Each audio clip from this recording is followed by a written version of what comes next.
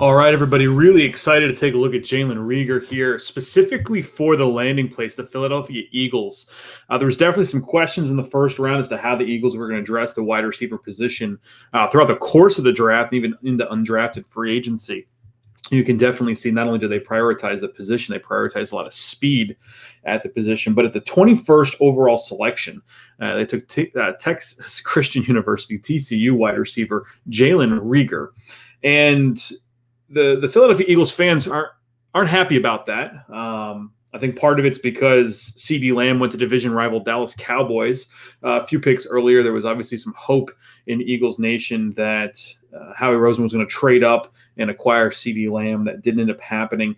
And then publicly, a lot of people had separated LSU wide receiver Justin Jefferson, who ultimately went 22nd to pick afterwards to Minnesota, had separated him out as clearly with the top four, and then having a divide down to Jalen Reagor. And in doing some question and answer with executives on the NFL, that doesn't seem to be how the league viewed it. Reagor was definitely up there and above Jefferson on many boards. One of the things I'd like to point out is just that in the West Coast offense, which is the philosophical background of Doug Pederson, the offense is driven by the outside lane receivers. And the slot are manned by tight ends. And the Eagles have two really good tight ends. They're going to do a lot more, it sounds like, with 12 personnel, just kind of listening to the press conferences throughout the season. So really this outside lane is what they needed. And Jefferson, according to everybody, was more of a slot projection. So we're going to have down here, Reagor is going to be in this bottom right number one position here. That's just where he aligned for them. So we're going to get a chance to see him as an outside lane receiver, which is exactly what the Eagles were looking for, and exactly what they're looking to build on is speed in that outside lane. They have Alshon, Jeffery, they have Desean Jackson, but neither of those players have been able to remain healthy. All right, they're constantly in Philadelphia trying to find people that can be healthy in that outside lane. So let's take a look at what Reagor can bring to this offense. And the first thing that stands out to me is just the explosive profile. So you're talking about a player that ran a 4.47. He has time speeds that are less than that. That just happens to be what he ran at the combine. He was 97 percentile in terms of the vertical with 42 inches. He was 98 percentile in terms of the broad jump with 138 inches. So this is an explosive linear athlete, and we'll get a chance to explore a lot about what makes him special here. So again, bottom right, he has his off, not impress, and he has a cushion defender here with inside leverage. And so we're just going to see him tempo this thing because he's creating some opportunity for him to work after the catch. And here's where it gets special. It's not this. This part isn't particularly special, right? You're going to see Philadelphia press him to be way more explosive coming into this, not to just roll into this. So you're going to see that get cleaned up with Doug Pederson and Aaron Moorhead right away. But right here is where it gets to be special. So he plucks that away from his body, up above his eyes, and then boom, makes that first man miss, and we're off. And that's the kind of stuff that, again, the West Coast offense, as much as it's driven by the outside, it's definitely driven by run after the catch. And so Reagor is going to have to continue to provide these plays because they're going to put the ball in his hands with opportunities to make a player miss. And again, we're going to see it come in right here on the left side of our screen. He's put that foot in the ground. You can see this incredible body lean that he gets as he explodes out of that, gathers himself, and then ends up taking it up the field. So that run after the catch is going to be critical in order for him to be effective here and something that they bring up. So again, he's going to be in this bottom right position. Number one, into the boundary in this particular case. Again, he's getting played off with an inside leverage here.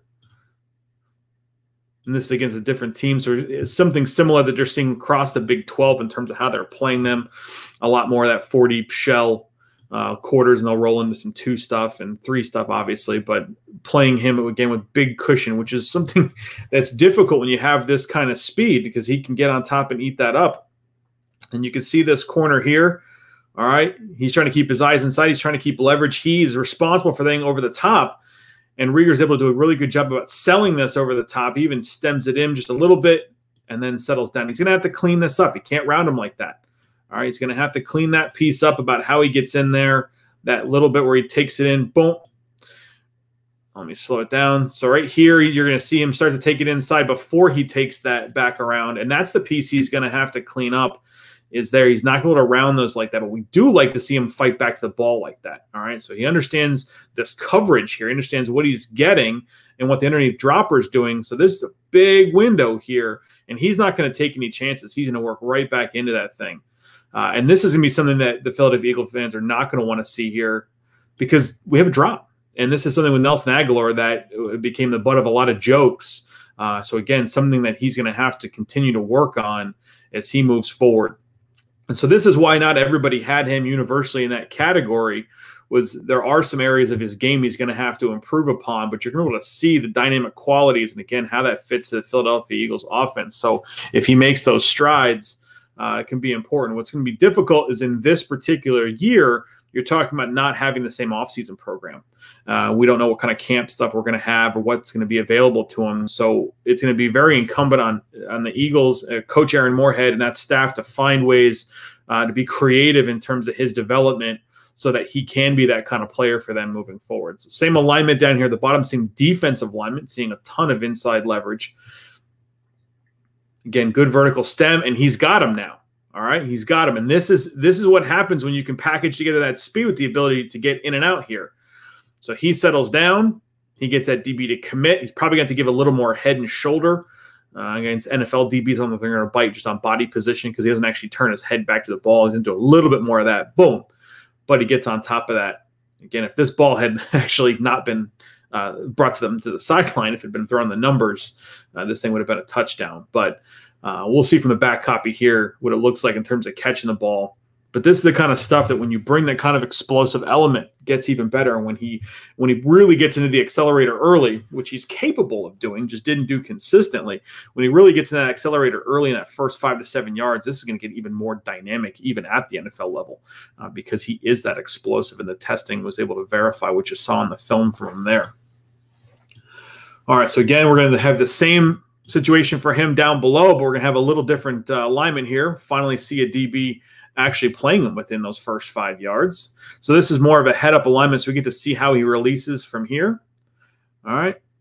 So he has a plan. He knows what he wants to do. He gives him a little bit of the leg here, and he's trying to get him to bite. What he needs to understand is where he ultimately wants to go and how he wants to get into this. So he gave him an outside move, which brought him into where he wanted to release to.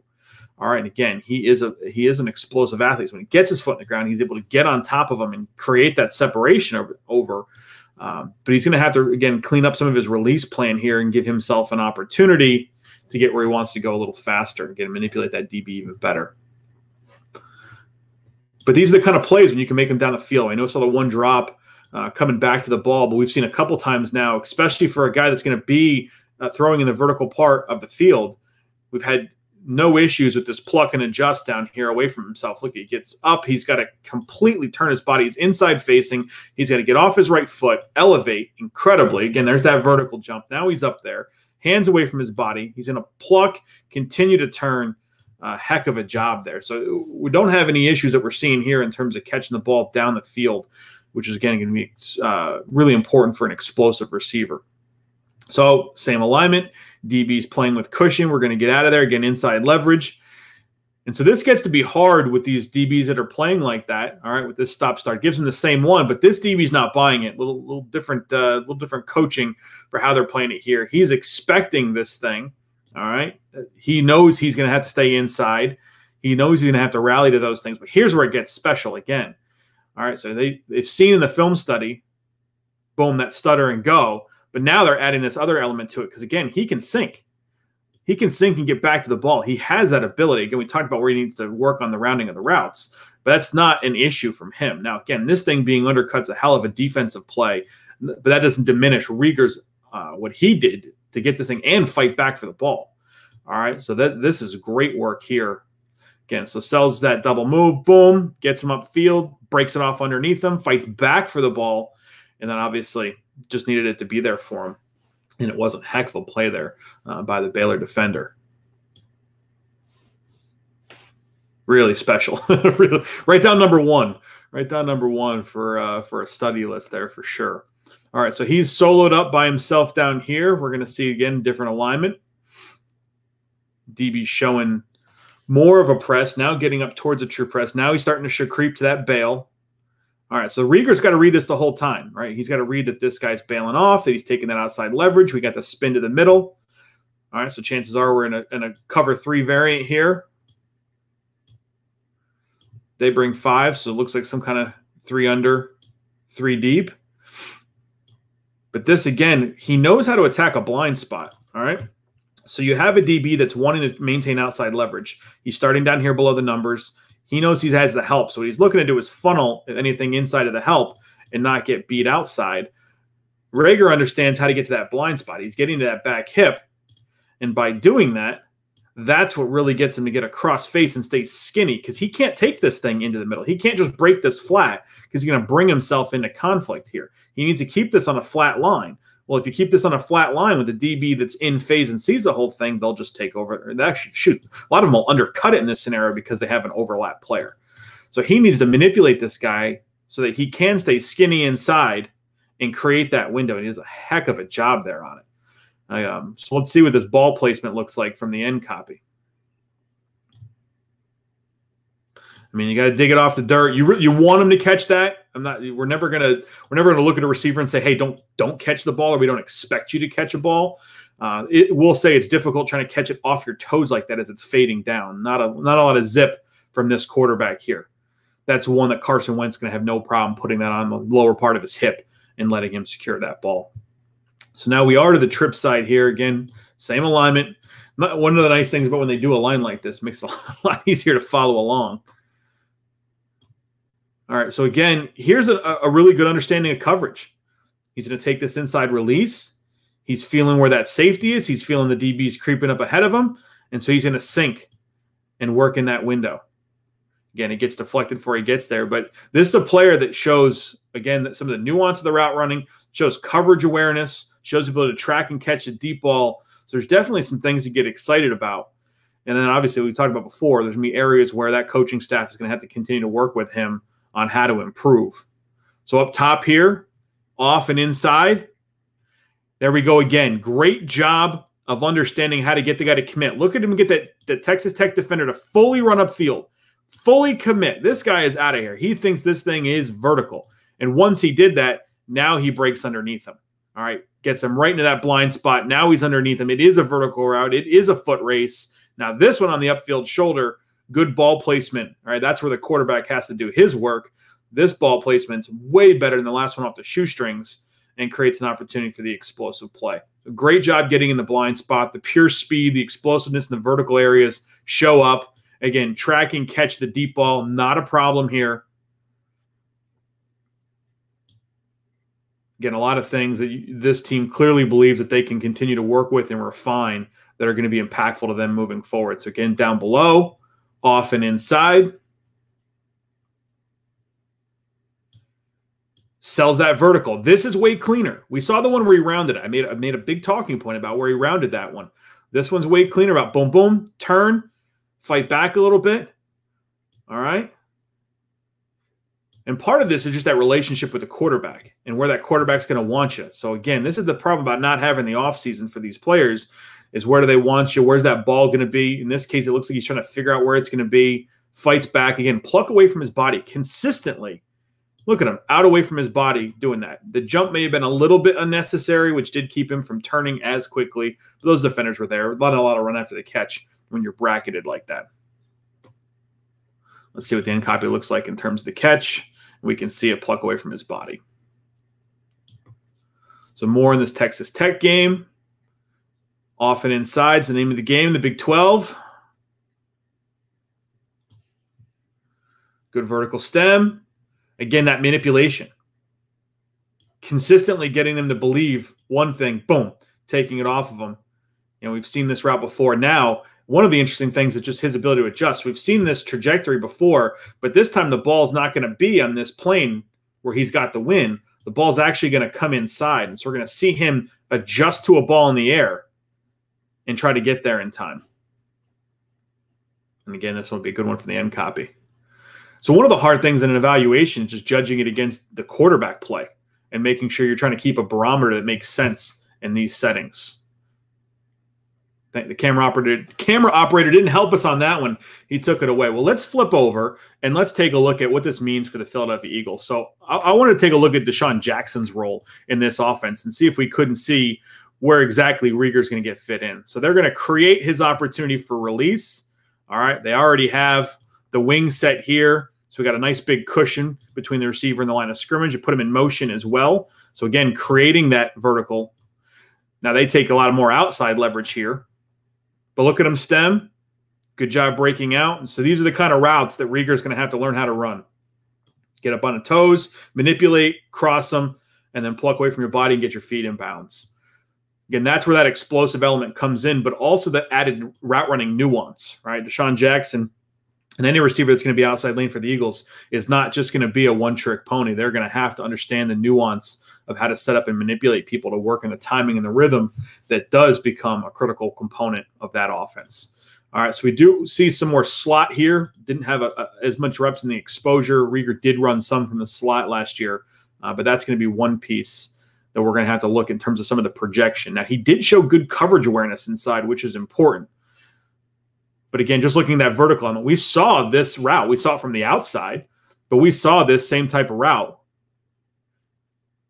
Now, Desean realizes from the leverage, he doesn't have to do a lot of manipulation. He was just too far outside. He just needed to get inside and win the foot race. And again, ball tracking over the shoulder. All things Reagor's shown the ability to do. No problem with the arm on Wentz there. Big explosive play. But Desean only played in 2 games last year.